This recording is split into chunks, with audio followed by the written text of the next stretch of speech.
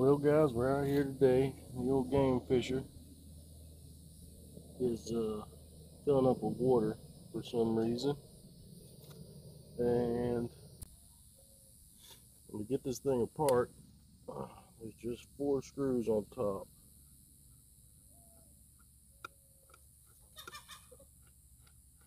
It's holding in this pull start system. Don't take this screw out, or don't take this nut off. This is what holds your assembly together.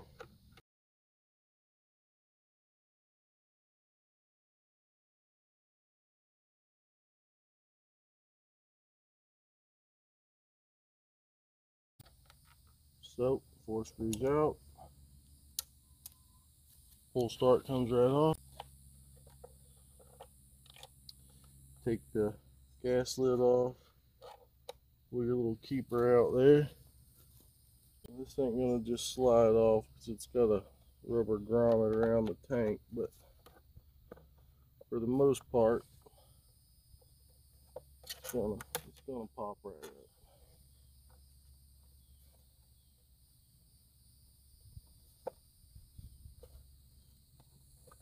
I won't put no more.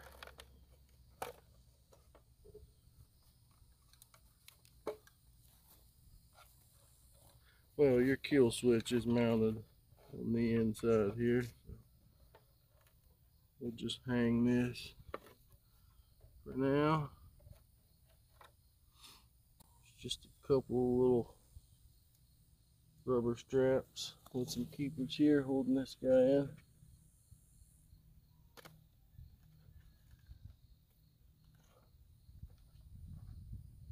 Get those loose. Get the tank out of there. As you can see there, that is all rusty water. Not sure where it's coming from, but I'll try and get it fixed.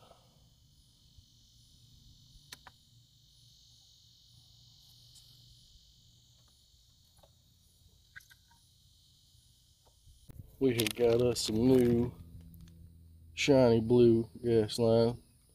It's got 3 filters with it. Gotta get that shut-off valve off the other one.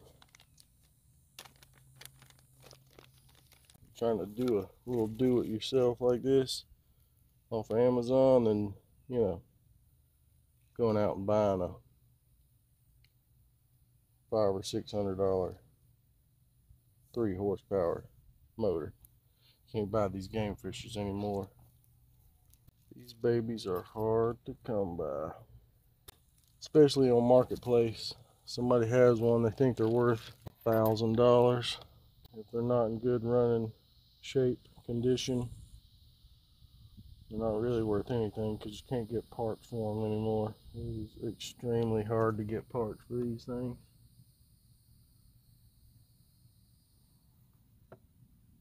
I'm on the carburetor there.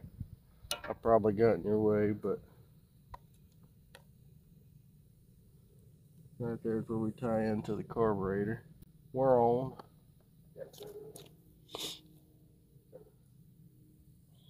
This gas line's a lot smaller than the last gas line, so it's helping me out quite a bit.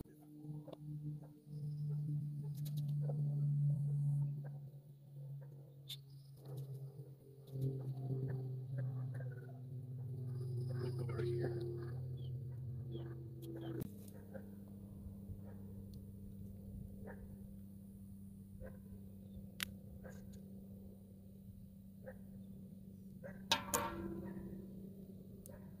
Get these guys a little twist, they'll usually pop, well, they'll usually pop off. It does have an arrow on here, so it is directional.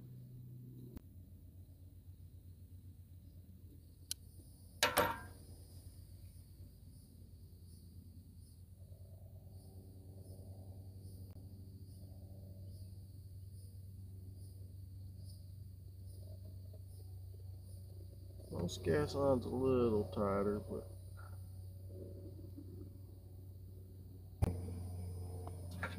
it's a little cramped and tight.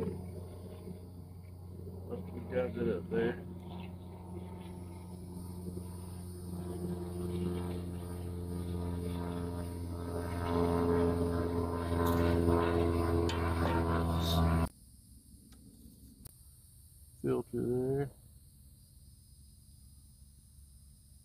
past those barbs.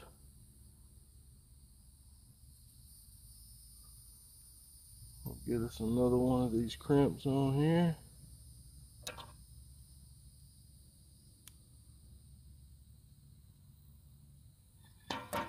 We'll go ahead and throw another one on for the shut off.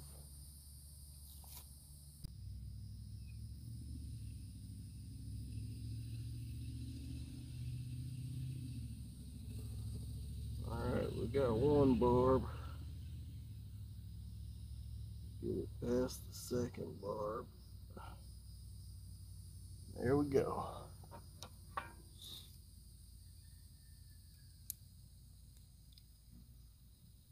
Get our crimp slid up. We're shut off right now, but we'll be in business here shortly. Feed the other end of that filter in there. Hey Sammy. Pull that crimp down. All we have to do is attach that back to our fuel tank. I'll be back. We'll go ahead and get this thing strapped back in.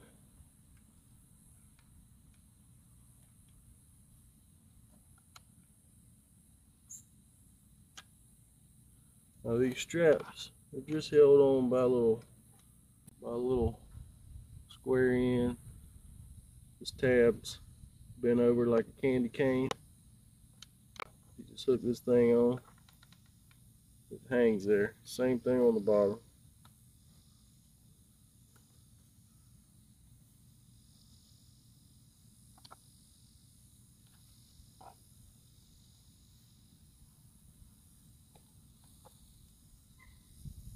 That's it. We're back in place.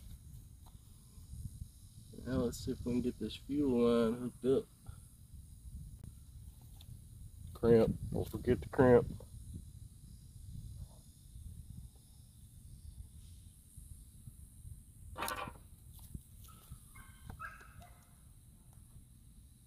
Alright, we'll get this back on here.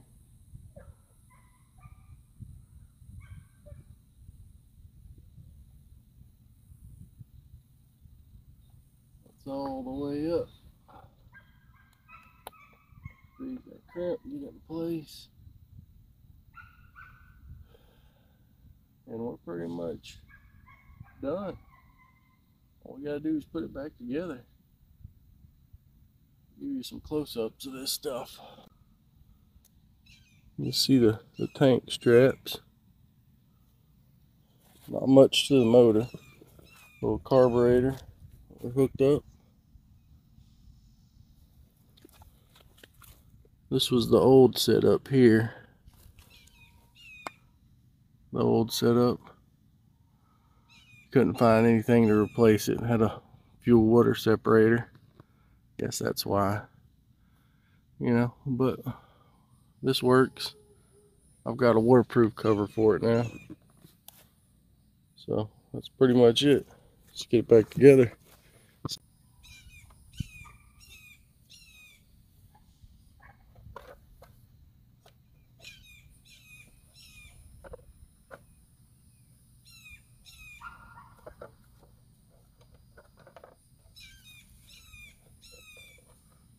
Takes a little finagling. Not too bad. Make sure our bolt holes are lined up. Put our pull start back on. Try and get it lined up because it is hard to see.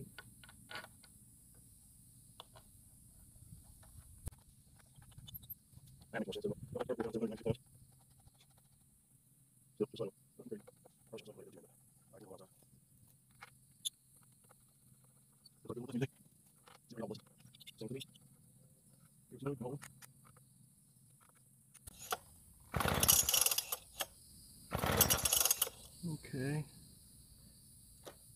Alright, she's already choked off. We'll go put a little gas in her, because it ain't got no gas in it. See if we can't get her to fire up. I ain't sponsored for any of this, but I like to use this premix fuel. It's ethanol free. It already comes 50 to 1. That's good for these small engines. This thing runs forever on a tank of gas.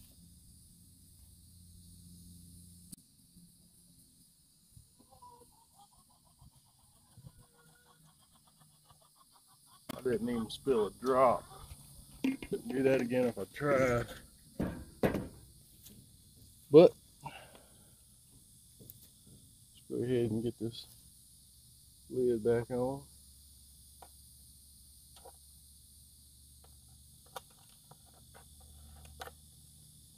Tighten it down.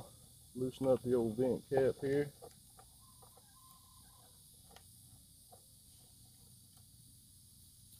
She's already choked. I'm gonna open her up. Let that fuel get through here. Here it comes.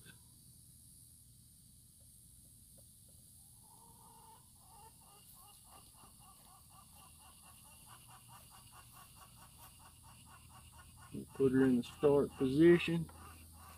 Give her the beans.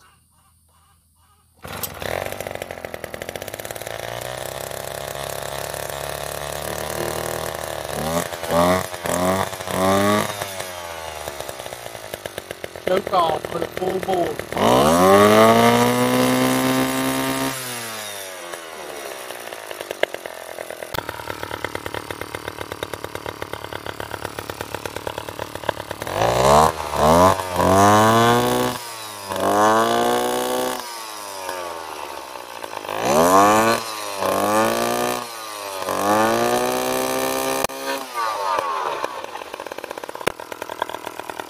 Well, there you have it.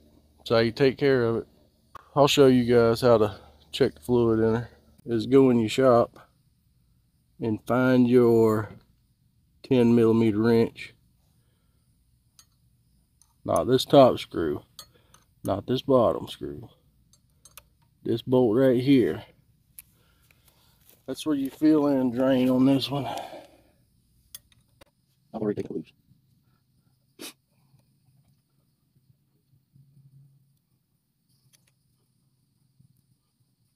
Keep that clean.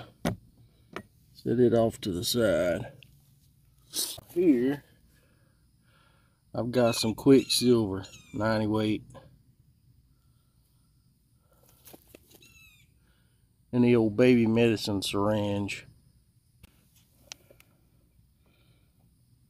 Do my best not to make a mess here.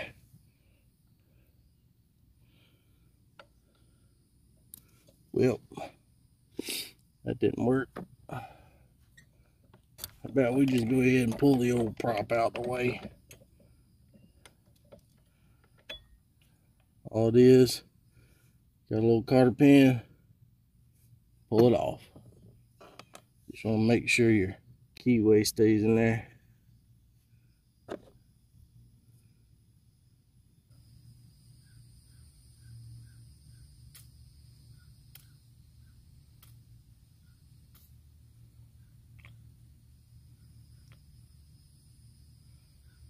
Well guys, looks like she's full. You can tell, because now when we put it in, it's just running out. Our washer on it. And she has got fresh gear oil, so as long as that spark plug don't burn out, I shouldn't have to do anything for a whole year to this baby.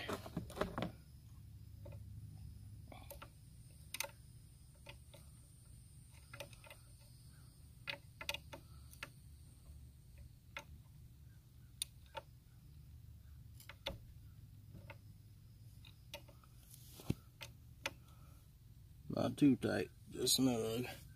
Don't want to crack that housing. I guarantee you ain't gonna find another one.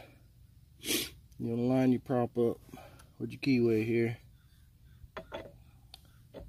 Just push it down on there, get her to sit in. Get that old cotter pin back in. That's it, man. She is ready to go.